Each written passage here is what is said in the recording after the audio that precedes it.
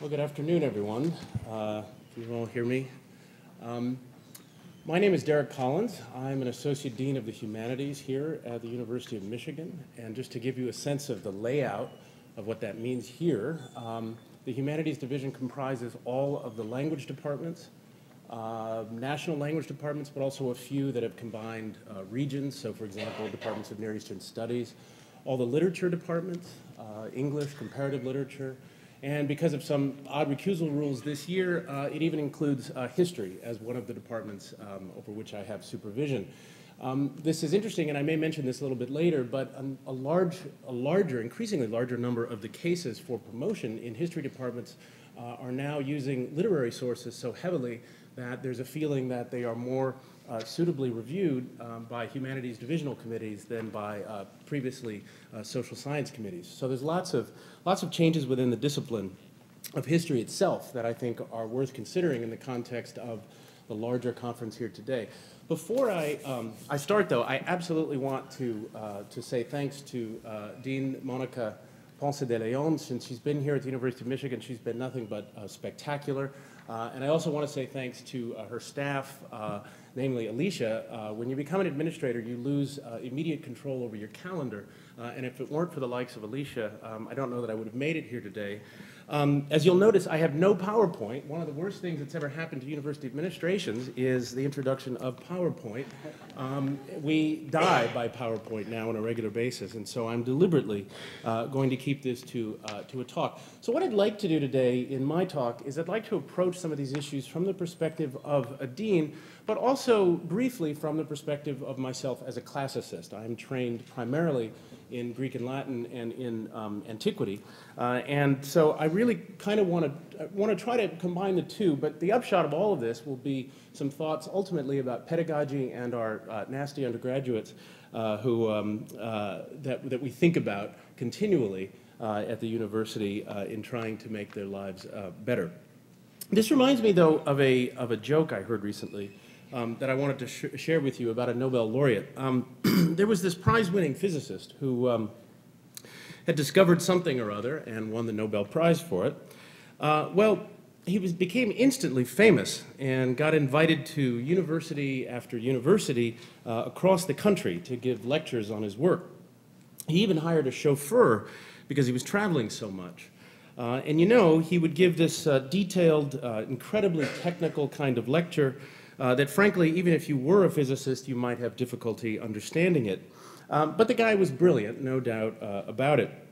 Well, at one point, he gets invited to a prestigious university on the West Coast. The name of the university is not so important.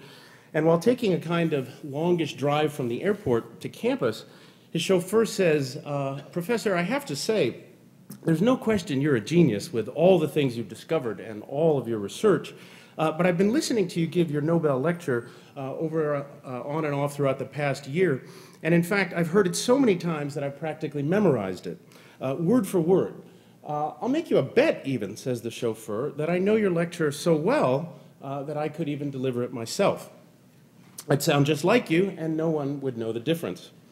So the professor thought about this for a moment, and thinking, in fact, that he was getting a little weary from all the traveling and lecturing, and then musing about how fun this might be for his colleagues, said, "What the heck?" So he says to his chauffeur, "Okay, it's a deal. I don't think you can do it, but you can have the shot. When we get to campus, let's switch clothes. I'll dress up like the chauffeur, and like you, and you'll dress up like me, and then we'll see if you can really do this." So the chauffeur says, "No problem," and they get to the university, and they do that. Now, when they walk into the lecture hall at the appointed time for the lecture, it's packed, another huge audience. And the chauffeur, now dressed as the professor, takes the stage, while the professor, now cleverly disguised, sits right here in the front row. So the lecture begins, and sure enough, with the same exact detail, word for word, even with the same pauses for emphasis, he delivers this complicated scientific presentation. It comes off without a hitch, in fact, it's so good. There's applause, and everyone seemed pleased, nodding to one another in affirmation. And after all of that dies down, the moderator asks if the professor would be willing to take some questions. well, a guy in the back of the room raises his hand and then asks the most academic of questions about the lecture. Clearly, he was a physicist too. I mean, this was like a paragraph-long question with equations and numbers and the kind of thing that only a few specialists would understand, would be in a position to understand. On stage, the professor pauses and thinks a bit, looks like he's calculating something in his head, and then he says, "That's the stupidest question I've ever heard." Ever. Just stupid. Do we even understand physics? In fact, it's such a stupid question, I'll show you how dumb it is. Your question is so dumb that, in fact, even my chauffeur, sitting here in the front row, can answer it. All right, there you go. Now, when I was asked to participate in today's panel, I have to say, not being a specialist at all in architectural history, not to mention architecture, I was certainly a bit nervous about what I would say. As I said, I'm a classicist by training, and I've had the pleasure now of listening for at least a day or so to all of your anxieties. And boy, you folks have some anxieties. I mean, my God. It's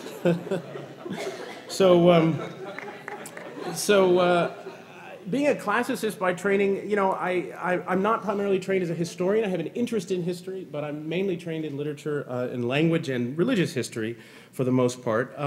As I say, for being Dean of the Humanities, including history, here at the University of Michigan for several years, though, I've had a chance to see up close some of the kinds of work coming across the transom, so to speak, in promotion cases, both tenure cases as well as full professor cases.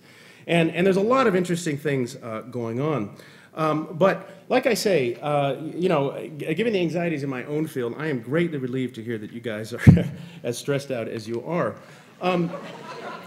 I really had not, notwithstanding the title of the conference, the title of this conference, I really hadn't understood how much anxiety there was about architectural history as a discipline, where it might fit within history as opposed to architecture, especially with its strongly divided design group, and with its own legacy to art history going all the way back to the 19th century, in which architecture was treated like some red-headed stepchild or something.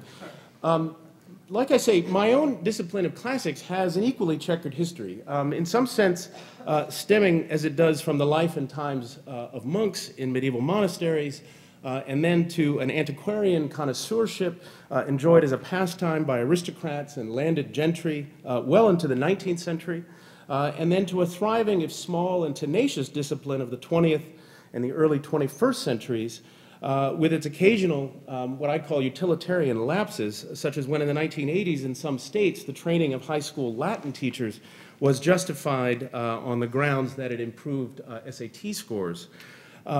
These arguments were actually used in state legislatures in states like Texas to continue funding for universities and for high school Latin teachers, precisely because it would ultimately improve the educational outcomes of students. Classics as a discipline, though, still hesitates in the wake of the culture wars of the 80s to regard itself as controlling the Western literary canon, particularly as other important literary disciplines like English have followed history into the wake of global and transnational studies and is now trying to recuperate itself as the home of what they're calling world literature. If disciplines like English and the always mercurial field of comparative literature, and remember in the 90s, comparative literature was in the forefront of theory, as was mentioned by one of the speakers earlier, when theory caused a crisis or precipitated a crisis in architectural history itself. But nevertheless, as disciplines like English and comparative literature move toward a more global approach, they'll inevitably encroach on the territory of other humanities disciplines that do not require mastery of a foreign language as a sort of measure of entry into the discipline or as a measure of attaining competence within the discipline. There are a couple of exceptions here, philosophy and linguistics. Both of these fields, traditionally regarded as humanities, although linguistics very much tends to waver now between social sciences, these fields have both become so technical in their own respective ways that they are often not regarded as really being as formally aligned with the humanities as some other of the fields that I've been mentioning. If you think of the humanities traditionally understood as a kind of being concerned with the modes and valences of human expressive activity, you can really see the problems in philosophy, in analytical philosophy, for example, and then the computational side of linguistics, which at this point might as well be computer science. Now, being a classicist is somewhat like being a necromancer in that you have to coax life out of dead things. You really do. And so I have no anxiety about returning to antiquity, to ancient texts, to ancient origins, such as they are. And so at the risk of offending your architectural sensibilities, I want to return for a moment to the great Vitruvius, sometimes called the most famous plumber in ancient Rome. Someone showed a slide yesterday of the first issue, I guess it was your Journal of Architecture or of Architectural History, with his famous terms, firmitas, solidity, utilitas, usefulness, and venustas, a term that directly reminds you of Venus and therefore has to do with beauty. These three qualities being required of any structure. Well, I can't think of a more comprehensive definition of an architect, in fact, in Roman antiquity, than the one proposed by Vitruvius in his books on architecture, De Architectura, in the 1st century BCE.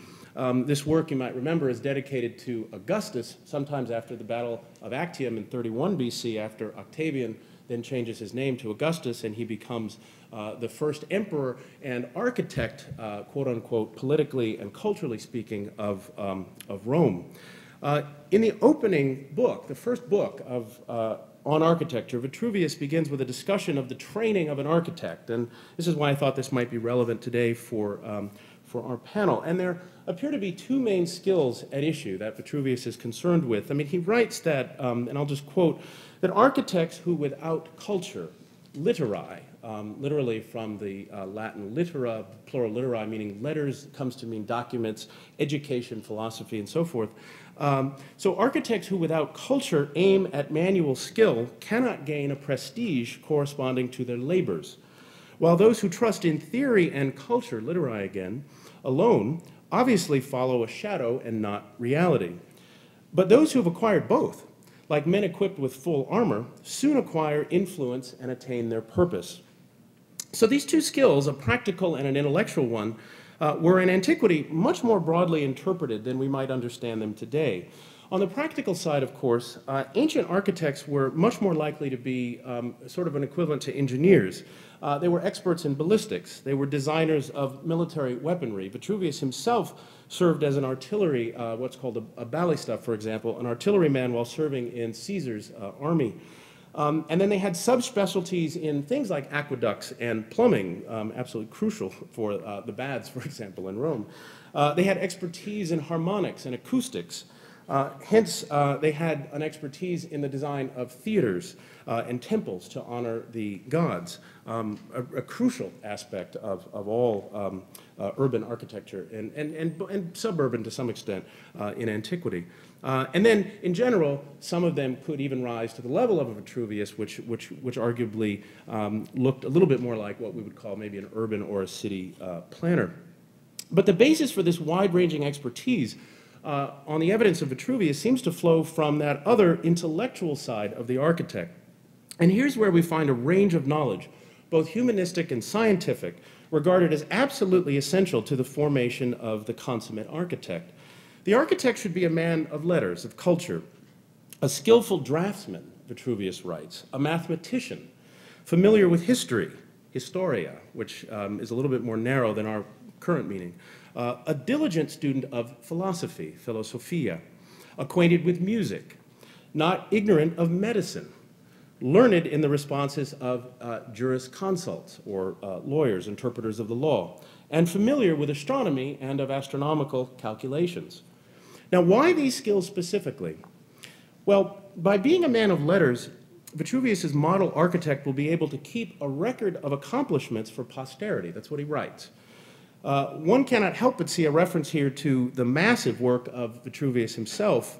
And of course, within this work, he cites dozens and dozens of other, mainly Greek, but to some extent also Roman architects / engineers, their accounts of the various buildings or temples or ornaments that they themselves had built.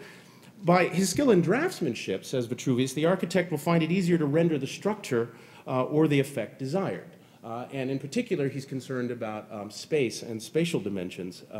And if you're really interested in this, this actually takes shape in the Roman theater itself as the backdrop of the theater, and the spatial dimensions there are talked about by Vitruvius as an example of how perspective makes its way into cultural life more generally.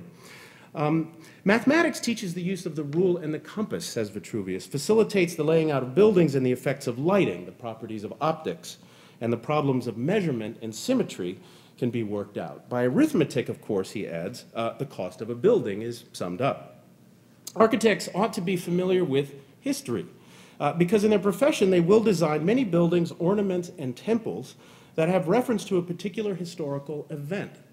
So think about the way he's talking about this. It's not a broad knowledge of history so much as how a particular building came into being.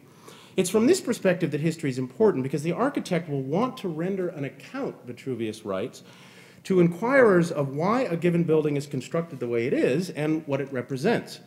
And here he proceeds to give accounts of certain military victories and the monuments and trophies erected in their memory. As one example, we hear of the Spartan military victory under the command of Pausanias during the Persian Wars over a huge contingent of Persians, after which a marble colonnade was erected in the marketplace. The Greeks used statues of Persian warriors dressed in their barbarian gear to serve as columns to hold up the roof. And they did this because it would forever signify Persian subordination to Greek bravery. So hated were the Persians by the Greeks, in fact, that Vitruvius says that this became a style and a feature of many Greek monuments, with Persians upholding various architraves and ornaments. Now, philosophy, too, is important, says Vitruvius, because it makes the architect high-minded, not arrogant, but urbane, fair and loyal. And most importantly, he says, it enables him to work without avarice, to guard his dignity and keep a good name, a reputation for fair and honest dealing. However, philosophy serves another purpose, and it's in this sense that he actually is thinking more about the Greek notion of philosophy, which is that it is really the nature of things, of all things, including the physical world, natural law, and so on. And he goes through a number of examples of why this is important. Talks again about acoustics and harmonics, and how theaters are designed with particular emphasis so that the seats, for example, divide up the intervals of the octave. The Greeks themselves then placed hollow copper containers in between the seats so as to resonate at the right frequency, so the actor's voice would actually sound richer and sweeter and fuller all the way to the back of the theater. In any case, a few more skills are worth mentioning. The art of medicine enters the picture for Vitruvius because the architect needs to know the earth, the climates, very preoccupied with water supply and what the sources, whether healthy or unhealthy, are. And you can see where I'm going with this. It's funny, he mentions that architects should also be very familiar with the law, mainly so as to facilitate the writing of their contracts. Careful regard, he says, has to be paid to the obligations of employers and contractors, so that in fact both can be released from their obligations if a contract is carefully written. Now, what I like in all of this is Vitruvius's clear understanding that the height of architecture cannot be realized without a full, extremely broad grounding in what we today would call the liberal arts. In my view, that argument needs to be made today as forcefully as it was in the 1st century BCE. Architecture is not just engineering by any means, and I'm preaching to the choir here, although engineering deans are really pushing to incorporate more design and art into their curriculum, as are art history departments, which are realizing that studio classes in design may offer advantages to their students once they reach the job market. In fact, as a dean, it's sometimes interesting to me that the colleges of art and design and the schools of architecture aren't already combined, and we could even locate art history there just for fun, and create one comprehensive school of art, design, history of art and design and architecture. And I do really hope you recoil from this suggestion, but as an outsider, it isn't really for me to tell you how to define the contours of your discipline. Nevertheless, I do agree with you that there is real urgency that such contours be mapped out, and here's why. More and more these days, undergraduates are double and triple majoring in the liberal arts. It's quite common to see dual degrees in biology and philosophy, or political science and chemistry. Everybody's pre-med, of course, when they arrive. It's after that first organic chemistry course that many of them realize that'll never be possible for them. Humanities disciplines in particular are not growing concentrators in most areas, but they are growing as minors and as companion degrees allied with some other discipline. In general, the humanities are being, to some extent, marginalized, but as I say, not totally, they're just kind of popping up in different ways, as students in general are moving toward the social sciences. That is the huge trend over the last decade, that students are moving into fields like psychology, political science, and sociology in much larger numbers than in any other of the natural sciences or the humanities. Foreign language study, the kind of thing that most schools used to require, is now becoming optional at many universities. It's not here at Michigan, and it's not at a lot of the private schools, but many universities are in fact making foreign language skills optional. But I want to say that there's something else happening. And it's not just because of the recent economic downturn. It's something that we've been watching for a long time. Undergraduates are increasingly pushing for more pre-professional training, and universities are responding.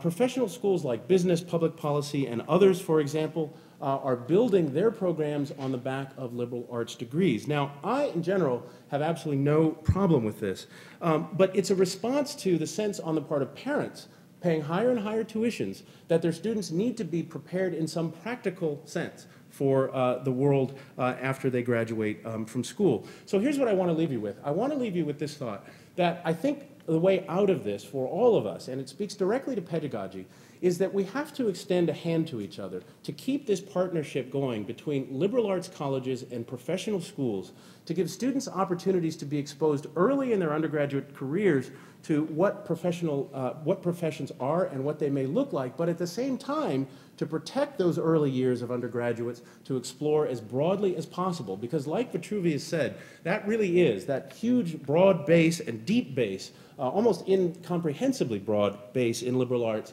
is in fact the pedagogical foundation of today's modern architect, as I see it. Thank you very much.